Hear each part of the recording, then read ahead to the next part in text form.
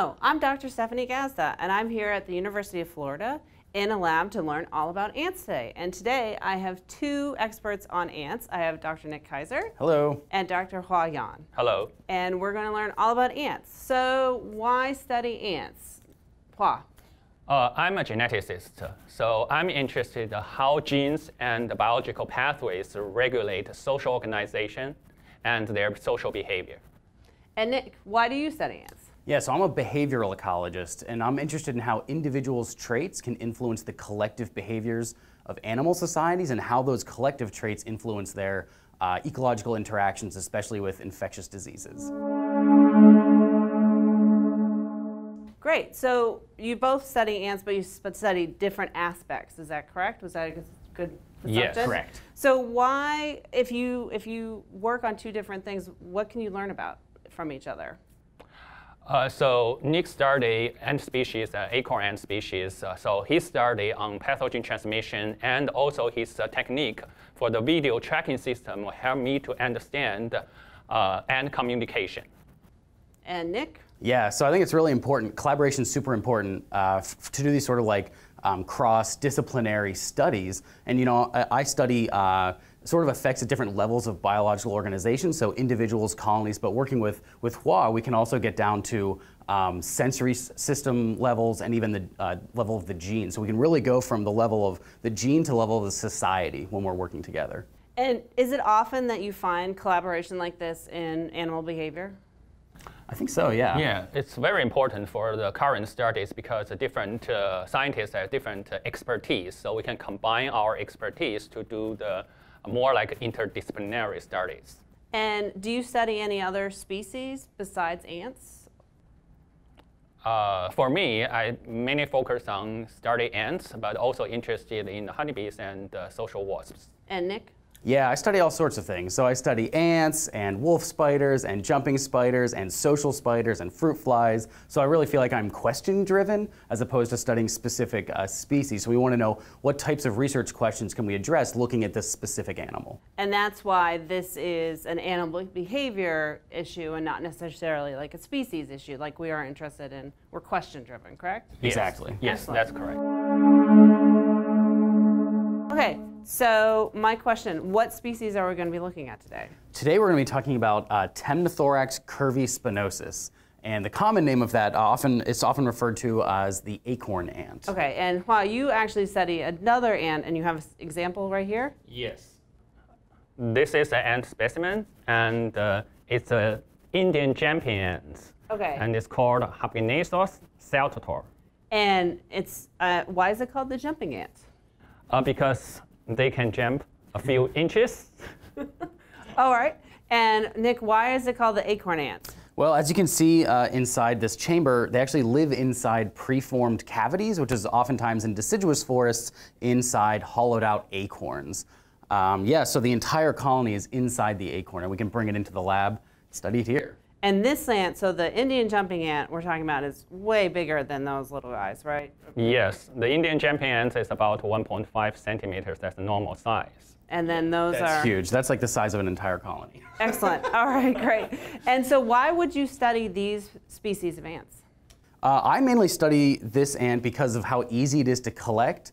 So you can go out into the forest, collect acorns, and you bring back the entire colony. And it's inside the lab, so they have relatively small colony sizes, which makes it a little bit easier to manipulate for experiments. And Hua, why do you study? Yeah, I started this Indian jumping ant because we can do the genetic manipulation in this ant species as any workers can become reproductive, and we can use them to transmit the mutations we generate. And why ants? Like, so what is the purpose of having studies on ants? I think it's a really interesting animal to study when you're interested in eusocial organization. So it's a really highly organized level of animal society. So tell me more about eusociality. Sure. So eusociality is the highest level of organization in an animal society. And eusocial societies have three main characteristics. So we find that they have overlapping generations. So you'll have individuals of different ages within the same colony. You'll also have cooperative brood care, so individuals are taking care of the offspring that are not their own, so often they're siblings. And you also have reproductive division of labor, which means that some individuals in the colony, or sometimes only one individual, can actually produce offspring, and the rest are basically sterile and don't produce any offspring. Adding to what Nick said, ant also has a fascinating part to have this eusociality. So the ant colony can act as a superorganism. To achieve this, embryos in the social insects, basically they develop into the different castes with phenotypic differences. So phenotype is what we see, correct? Yes, but they are genetically very similar. Are they clones? They are very nearly genetically identical, but although they are genetically identical, they display striking differences in their morphology, reproduction, behavior, and longevity. Strikingly, the crane basically only lay eggs, and they're larger than workers, and they have like up to 10 times longer life than the workers. So this is a very striking phenotypic differences. To achieve this, basically, there is genetic and epigenetic mechanisms underlying this phenotypic differences. And so you said epigenetics. What does epigenetics mean? So basically, epigenetics is a study of heritable genetic changes that do not involve alteration of DNA sequences. And epigenetic regulation may result from a normal developmental program or the external environment. Can you explain epigenetics? Like, can you draw that on the board for us? Yes. So I'll draw on the board. Okay, these are different cell types. And this, for example, these are the skin cells, muscle cells, and neurons. And different cell types display different morphology, as shown here, and also different functions. But they all derived from the same genetically identical embryonic stem cells. So these are embryonic stem cells. And they're all identical to each other. They are genetically identical to each other. Okay. And epigenetic regulation is involved in this process of development, and they regulate certain genes on and off, and also alter their gene expression and maintain their gene expression, and thereby giving rise to different cell types. And so when you're studying ants, what are you looking at specifically for epigenetics? So as I said, ants basically start from the embryos. So these are ant embryos, and they give rise to, instead of giving rise to cell types at the cellular level, they give rise to different castes, the queen versus workers at the organism level. So epigenetic regulation is likely being involved in this differentiation, and we are interested, and we're studying how epigenetic regulation regulate different phenotypes in different castes. So they are identical animals, but they have different genes that get, the genes, even though they're identical, some of them are switched on in some animals and not in others, and that's what you're looking at. Yes, and this different switch on and off basically give rise to the different castes with striking differences in their phenotypes. Great, excellent. Okay, so we're in your microscope room now. Yes. And we've been talking about ants, and they're in an acorn, right? Is that what Correct. we're looking at? Yes, that's right. So this is an acorn that we collected from the field. So this was in northeastern Ohio. And so they're living in an acorn in the field, and what we want to do is move them into an artificial nest so we can watch their behavior in the lab. So you can actually see them. This is acorn that's sort of partially been opened. You can see them moving around inside the inside of the acorn already. So because their home has basically been destroyed, some of the workers, these are the worker ants, you can see them, will start picking up their brood and moving them because they need to find a new nest site. And we basically use that behavior to get them to move into an artificial nest so we can actually watch their behavior in the lab. Okay, so before you do it, what do? You just crack open the acorn and then let them run? Yep, so we crack open an acorn, we give them a new nest to move into, and we just keep destroying their old nest to basically convince them, like, you can't live there anymore, you have to move into this new site. And what does the new nest look like? Yeah, so it's basically just a piece of plastic that's been cut out, and we place it between two microscope slides. So there's an empty nest that they can move into, and it has a lot of the characteristics that they really like having a really narrow entranceway. And then what we'll do is we'll put this little red filter on top of the nest because ants can't see into the red spectrum of light. So to them, it's dark inside, but we can actually look through the red filter and watch their behavior without them knowing. Excellent. So can we crack an acorn open and see what happens? Absolutely.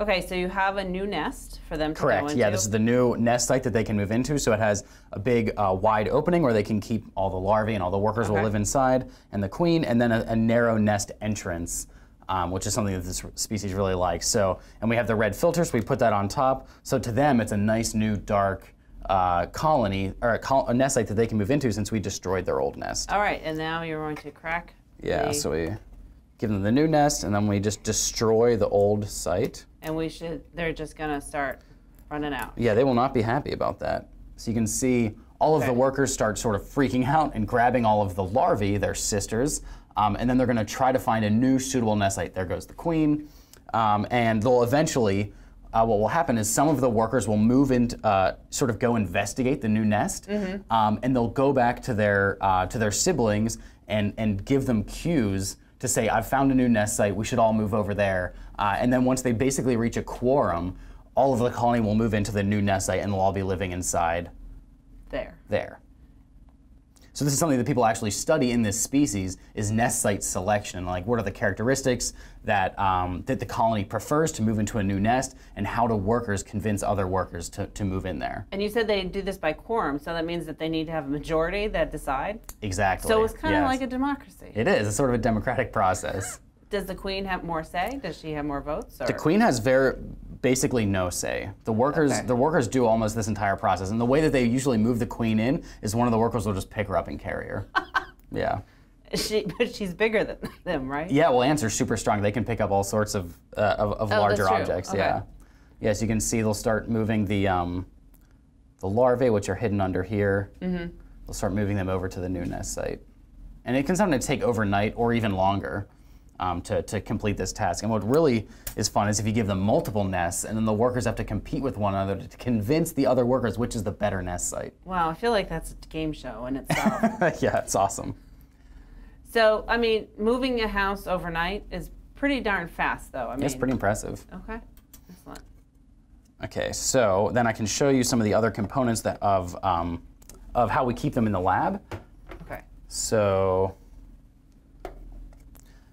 basically what we'll do is once they've moved into the colony, like you can see here, they've all moved into this colony. We destroyed their old nest, they all moved in. So you have all of the workers, which are these individuals moving around. Get it a little bit more in focus. We have the brood, which are the larvae, which is basically the offspring that they're taking care of. And then these larger, darker individuals are the queens. And there's two queens there. Exactly, yeah. So this species, like some other species of ant, can be polygynous, which means they have multiple queens inside one nest. Fascinating. Yeah. And so they're happy, or relatively happy in their house right now. Exactly. Well, not right now because I took the lid off. I took the red filter away, so to them it just got really bright. So they might think that their house is being destroyed, but we can put it back on and they'll realize that they're safe again. And you have other things in that petri dish, or in that dish with them, right? Exactly, yeah. So we give them a little dish for food, so they need a sugar source and a protein source. So one really easy way to get them that is to feed them a sugar cube and some cat food. Oh, delicious. Yeah, for protein. You can also give them frozen and thawed cricket bits, which is pretty nice because they're scavengers. They don't hunt actively, so they just go out and get detritus and pieces of biological materials to eat. So we can basically feed them any type of protein like that. And can you do experiments with them in the wild? It's possible, but it's much more difficult. Okay. So you'd imagine these ants are pretty small, and they Yes. live oftentimes in deciduous forests. So tracking individuals as they're going through the leaf litter is a pretty difficult thing to do. Although I know researchers that have done it, and it's very impressive. Wow. I do not do it. I bring them into the lab where it's much easier. And how would you set up an experiment? So it depends on which question we're trying to address. If we're interested in individual level behaviors, like the behavior of an individual worker, what we'll often do is take them out of the colony and identify, characteristics of that worker. So their behavioral traits, morphological traits, and then we can look at the things that they're doing. So like how they take care of the brood, how they go forage for food, how they would what their role would be in that nest site selection process. That's sort of at the individual level. At the collective level, we would be studying the behavior of the entire colony. So things like, how well do they take care of the brood as a whole, or how long does it take the entire colony to move over into a new nest, or what are their grooming networks like? So like as individuals are taking care of the brood or grooming each other, what does that sort of social network look like? And to do that, we often have to paint individual ants so we can track individuals inside the colony, So the paintbrush is obviously quite small, I'm assuming? It is. Yeah, it's very difficult. So you actually have to give them sometimes multiple paint dots because ants will be able to tell. If you just give them one paint dot on one ant and throw them into the colony, they can tell that something is different about it, and they will clean off the paint. Oh, so it's really? one of the difficulties is if you paint the ants, they'll often clean the paint off. Oh. Yeah, so you have to paint everyone, so they think that that's just normal, that they all have paint on them. And you have to sometimes give them multiple dots because if one of them cleans off one, you can still tell who is who. Wow. Yeah.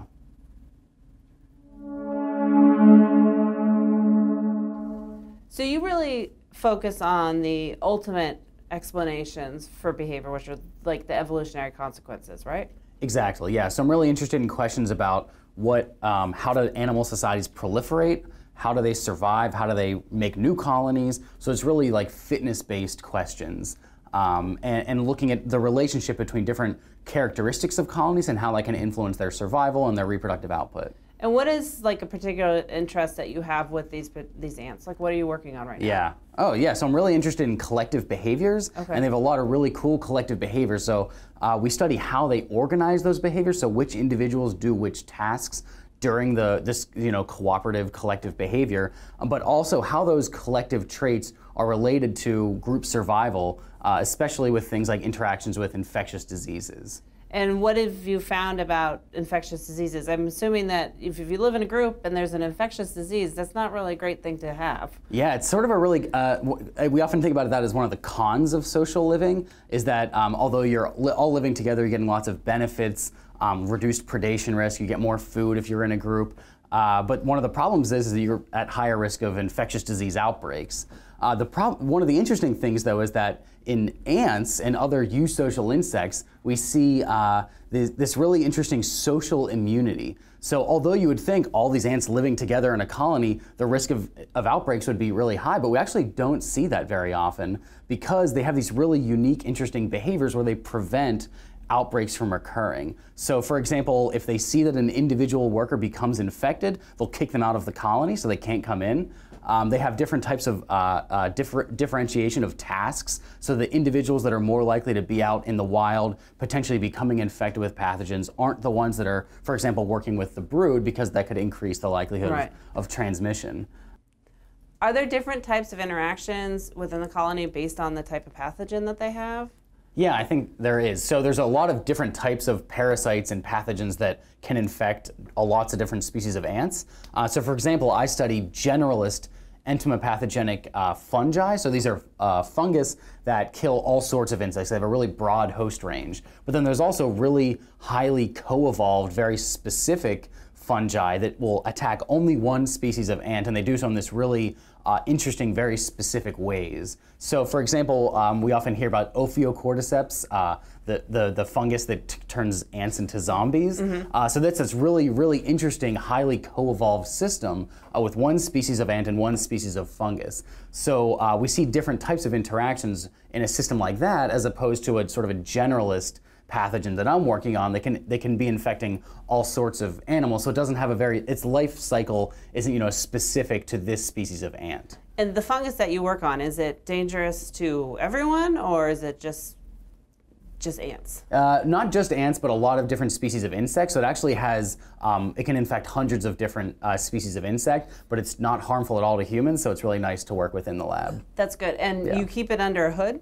We do, yeah. So we keep it under in a biosafety cabinet, which is not because it's harmful to humans. It's basically protecting the cultures from us getting, novel microbes into there. So it's more like we're protecting the experiment. We're not protecting us. Okay, well, that's fair. I mean, exactly. And so when you use this fungus, what do? Do you just introduce like a couple spores to the colony, or what happens? Yeah, so there's a couple of different ways you can do it. You can put the spores directly onto individual workers. So it's like you're saying this worker went out into nature, became infected, but you did that experimentally, and then you want to see how do other workers in the colony interact with it. How does its behavior change? Or you can, we can test how an individual's behavior influences its likelihood of becoming infected in the first place. So we'll put spores in like natural levels that we would find out in nature somewhere in the environment, so we're in a laboratory setting, and then release ants to go out and forage or do whatever they would naturally and see if they're more likely to be the ones to pick up those pathogens, and then we can see how their behavioral interactions change. So you're really looking at, you're taking these ultimate questions and applying something like a pathogen or some other, you're changing the dynamic and seeing what happens. Is that what you'd say? Exactly, yeah. So our sort of, our independent variable, that what we're manipulating is the presence or absence of pathogens and seeing how that alters not only individual and colony behaviors, but then also survival and reproductive outputs, so sort of fitness consequences. Fascinating. So we just talked to Nick, who was saying that he really looks at the ultimate explanations for these behaviors. Would you say that you are more focused on the direct mechanisms or the proximate? Yes. Okay. I'm interested in how the genetic system, how the genes and the biological pathways regulate eusociality, and basically how the genes turning on and off, basically either alter the gene expression or maintain the gene expression, and then giving rise to the different phenotypes in different castes. Okay, and what would you call it when there are different phenotypes and that show based on what goes on and like what genes turn on and off? Oh, basically that's the phenotypic plasticity. Okay. And it's basically that in the end how the genes turning on and off, that's basically in response to the different environment. Mm-hmm. So that's what we're interested in. And what kind of different environments will change what genes turn on and off? Oh, so basically we talk about phenotypic differences in different castes, like different physiology, behavior, morphology, and their lifespan. And these differential phenotypes basically responds to the different environment inside the colony, and during the development, it's maybe regulated by their nutrition or by their temperature. But also interesting for the ant species that's shown here in Habenasos, that's unique to some species, including Habenasos. The phenotypic difference also change in their adult. So the workers has a chance to become a pseudoqueen, to lay eggs, to become reproductive in the certain environment when the environment change. So this is a worker? Yes, this is a worker. And a pseudoqueen would look like a worker? The pseudoqueen morphologically is exactly the same as a worker. And what does an actual queen look like? So actual queen is a little bit or slightly bigger than the worker. And also the queen has wings. So when they emerge, it has a wing, so it can fly out and then mate. After they mate, they come to the ground and dig a nest, shed off the wing, and found the whole colony. Wow, okay. And so you said that they can change based on the environment within the colony. So you're talking about like, so if the queen dies, then that's when you would get a pseudoqueen? Yes. Basically, in the nature, when the queen dies, and the worker basically undergo this tenor attack to each other, and basically they we call it dueling. During this dueling, the ones that frequent duel will become reproductive. So we call the pseudoqueen or gamergates. morphologically, they are very similar, but they show behavior difference. They show they are reproductive, and they are 5 times longer lifespan than the workers. So basically, physiologically and behaviorally, and they show some changes, but they don't show morphological change.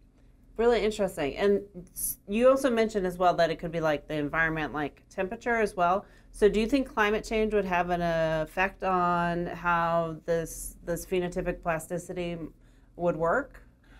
Yes, I think so. Because the climate change may change the environment or may change their food sources, and also may change the temperature when they grow, when they develop, and also may change the whole environment that they live. So that may have the effect on the ant colonies. So do the queens live as long? Do they live 5 times longer than the workers do? So normally the queen can live up to 10 times longer than workers in many ant species. This is amazing that the queen and worker basically differentiation occur at the developmental stage, basically larval stage, and depending on what I said, the nutrition, temperature, and other environmental factors. But for these ants, basically the pseudo-queen starts from the worker. So when the environment changes, for example, you remove the queen or the queen dies, there's no queen pheromone there, so they undergo this fighting and become a pseudo-queen and show queen-like behavior and reproduction and physiology, and they can live 5 times longer than the workers. Although they are not live as long as queen, but they can also live much longer than the workers. So why doesn't every worker just turn into a pseudo-queen if they're going to live 5 times longer? That's a very good question.